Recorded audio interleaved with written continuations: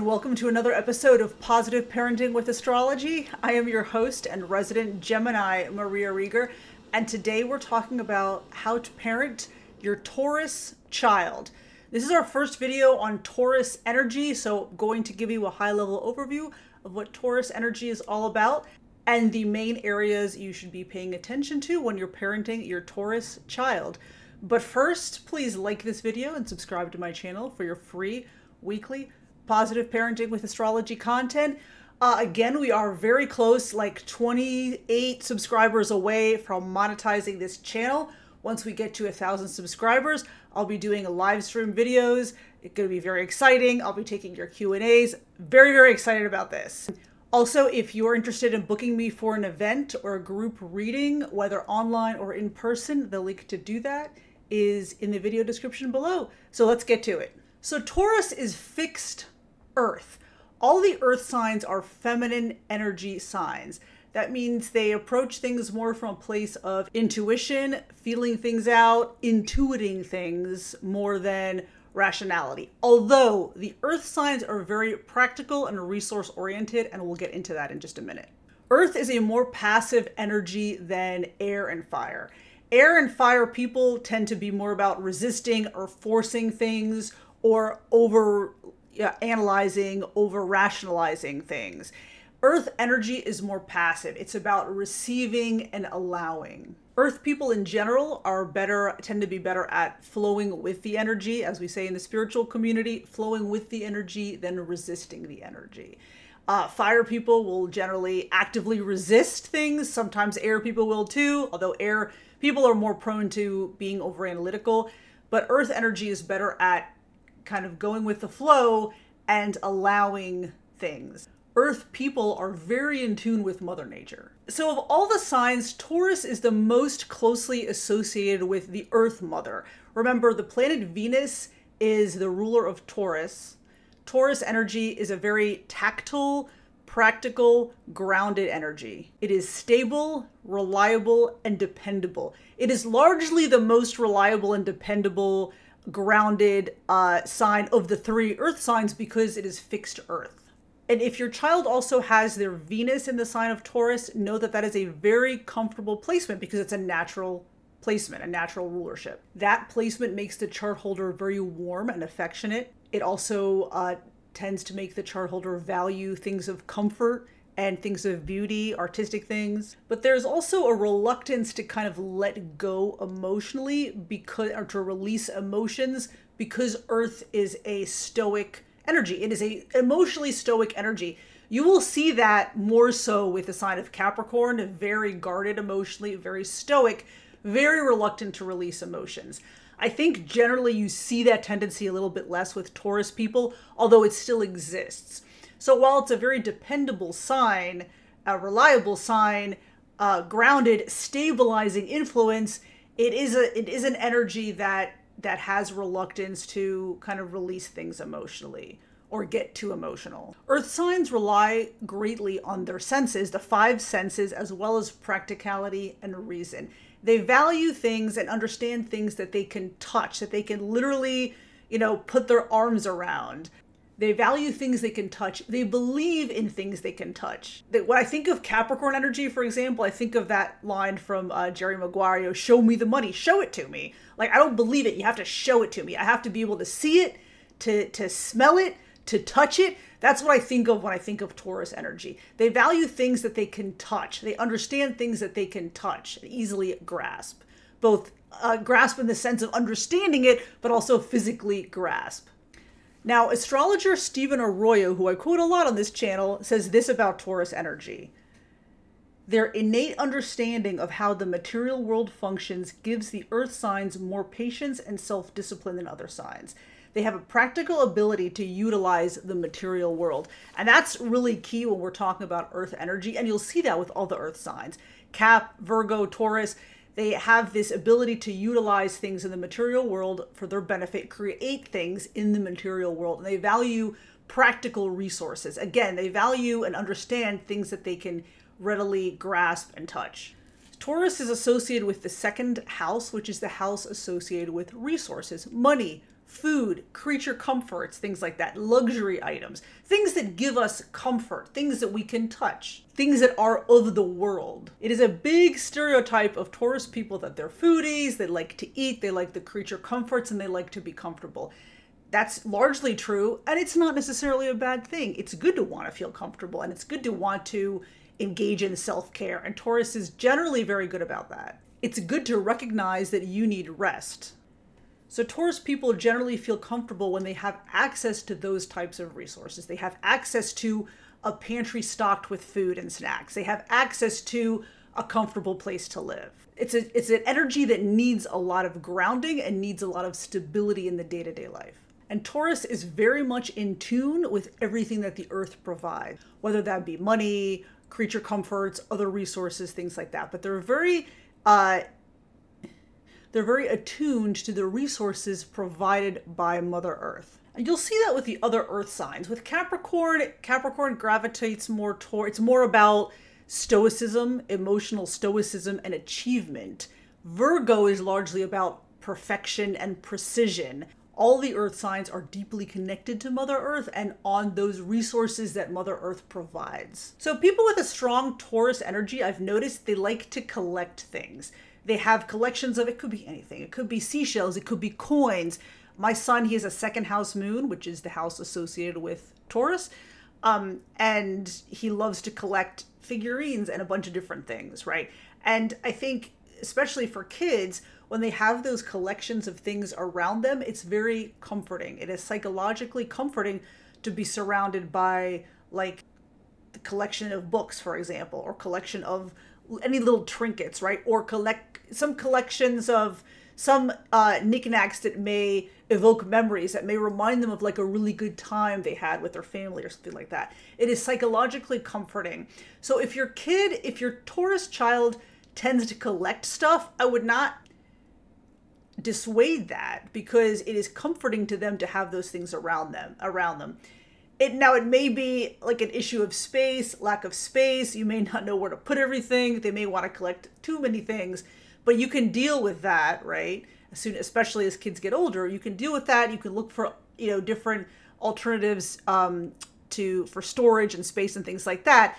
But I would be careful about discouraging that collecting, that penchant for collection, because it's comforting to the Taurus child.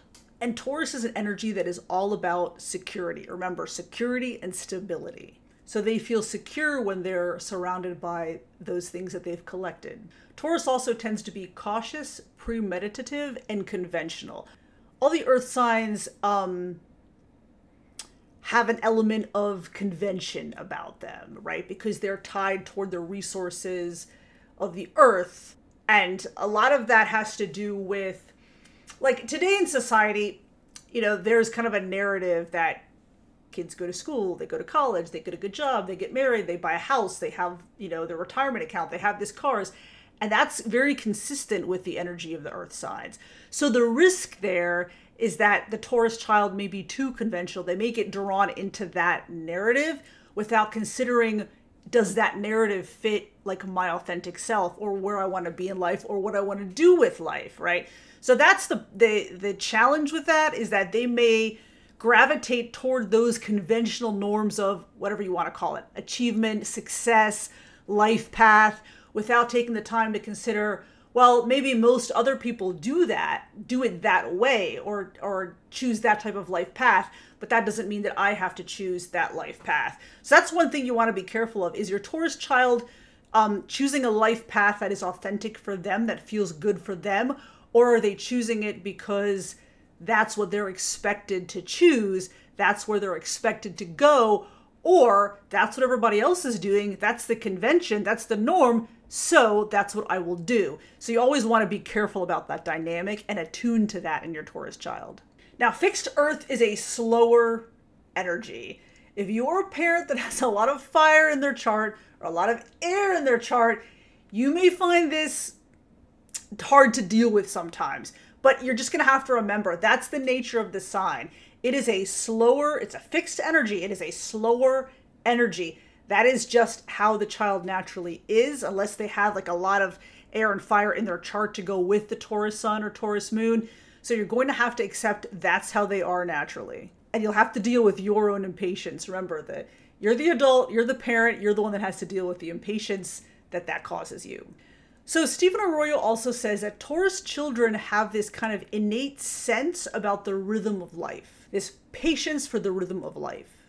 Taurus, I've noticed that Taurus is one of the signs that is most able to be in the present moment. Remember, we said it's a slower energy, and this is a positive aspect of that slower energy. Taurus is much more able than other energies to live in that present moment, to exist in that present moment and look around and take in everything that is happening and the wonders that the earth is providing in that moment, as opposed to anticipating the next moment, the next moment, the next moment, like an impatient Gemini would. Ask me how I know about that, right? So Taurus is very good at making kind of short or mid-term sacrifices for longer-term gains. Capricorn and Virgo are also pretty good at that. This is a wonderful trait to have, both that living in the present moment and that making those shorter-term sacrifices for longer-term gains. Because I'm sure you've realized most people in today's society have trouble with that. They struggle with that, both being in the present moment because they have so much going on and so much to do and so much on their minds that they're constantly thinking like 10, 15, 20 steps ahead.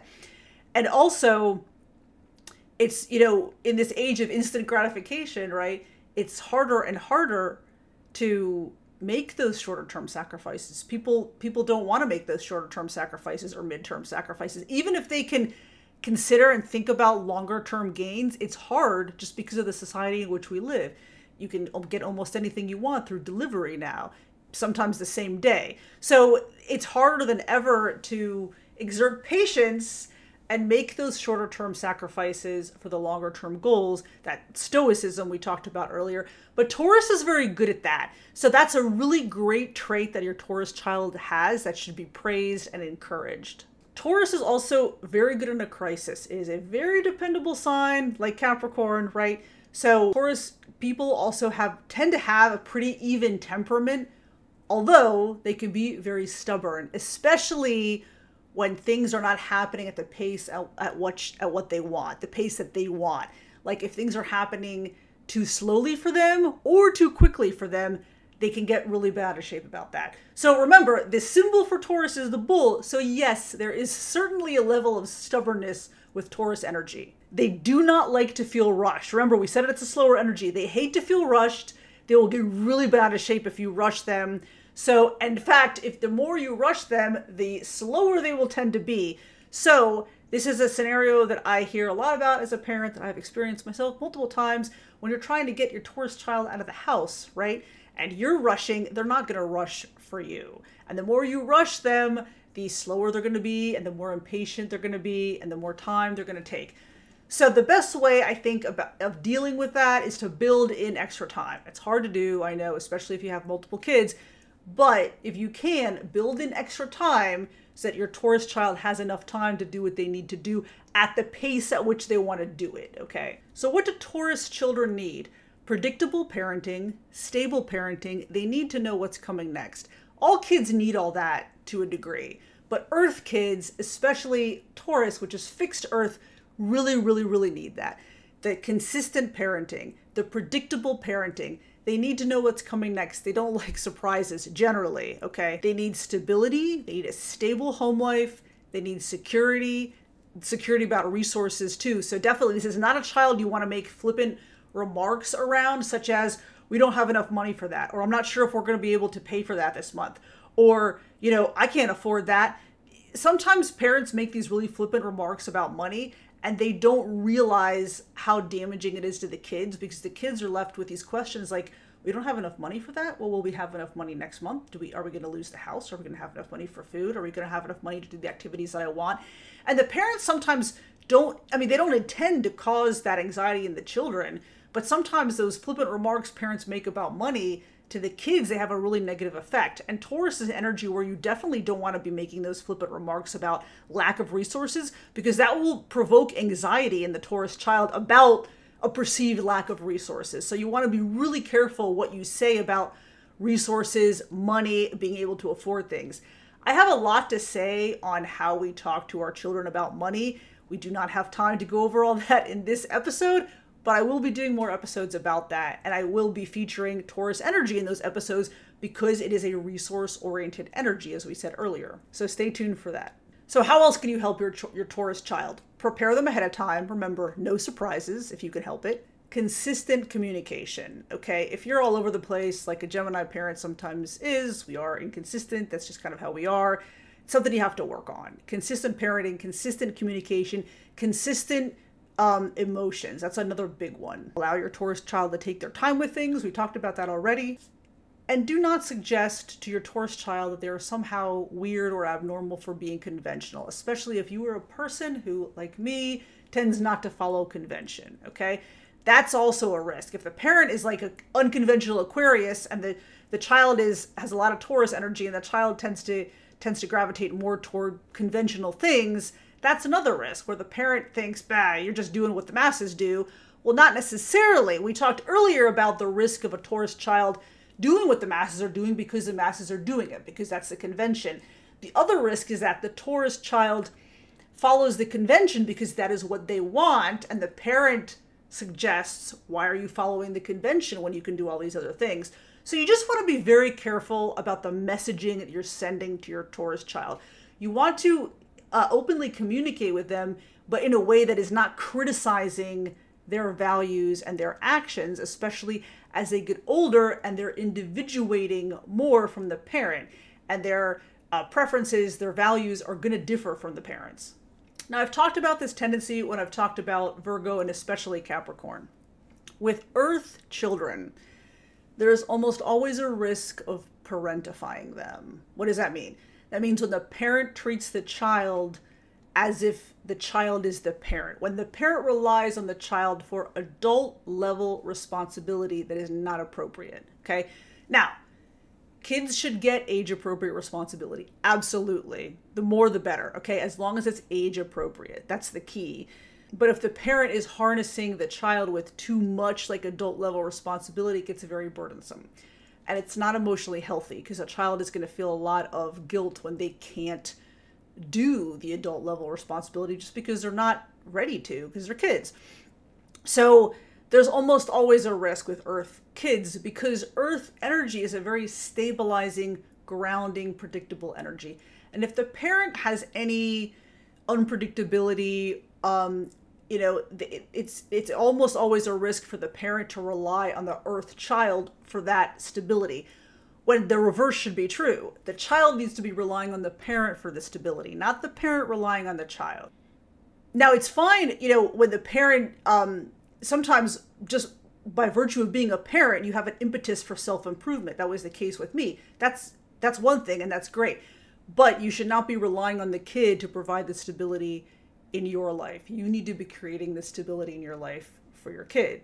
And Earth kids tend to take on responsibility, even adult level responsibility, very easily. It comes almost naturally to them because they're so grounded and stable. It makes them feel good or important or worthy on some level to have that level of responsibility. But we need to make sure we're not burdening them with too much responsibility that is not appropriate for their age. You know, when I was about, I guess 14 or 15, I'm the oldest of three, but you know, if you watch this channel for a while, and my father died when I was 11, so my mom was raising three of us, and I was, you know, I mean, my childhood ended at 11, essentially, and I was in charge of my two younger siblings, and as soon as I could drive, I was driving them around and doing them, you know, doing errands for them and taking them where they needed to go and things like this. And my mother made comments to me such as, "You are the nucleus of this family. You are the center of this family. You are the rock of this family." And frankly, now as an adult, I realize how inappropriate that was, because she was essentially putting this adult level responsibility on my shoulders, this responsibility for the family, that I was somehow 100% responsible to the family, that the health of the family depended on me because I'm, quote, the rock of this family. That's an incredible amount of pressure and a huge burden to place on a teenager. It is not appropriate. So that's what I'm cautioning against here, is that those statements, even though there's no ill intent from the parent, even though the parent may be intending to convey something positive or praise to the child, those phrases can be very damaging because you're burdening the child with this incredible amount of adult level responsibility that they're not ready for. And that risks, raising a child into an adult who is very comfortable taking on way more burdens than they should be. So you want to be very careful about doing that. Better to praise a Taurus child by saying things like this: I love how dependable you are. I love how your friends can always rely on you. I love what a stable influence you are on your friends. Or I love the fact that you are so loyal to your friends. All those things are great. Like, you're praising the child's qualities without suggesting that they're somehow responsible for their friends' well-being or the well-being of the family or the emotional health of the family. So yeah, the main message I want to convey here is that the parent should be the one providing the stabilizing influence to the Taurus child. We should not be relying on the Taurus children to provide that stabilizing, predictable influence for us. Although there are many benefits to having a Taurus child, many of which we've talked about today. It's a very stable, predictable energy, okay? It's not a crazy air sign who's running all over the place, changing their mind every 5 seconds. So that can make it, I don't want to say easier to parent a Taurus child, but that can make it less of a challenge in some way to parent an Earth child, although you have the stubbornness and the other things that we talked about. So every sign brings its, really good stuff, right? But that's the main message I wanted to convey, that while it's a stabilizing energy, the parent needs to make sure that they are the ones providing the stable home life for the Taurus child, that the Taurus child needs and craves in order to feel fulfilled.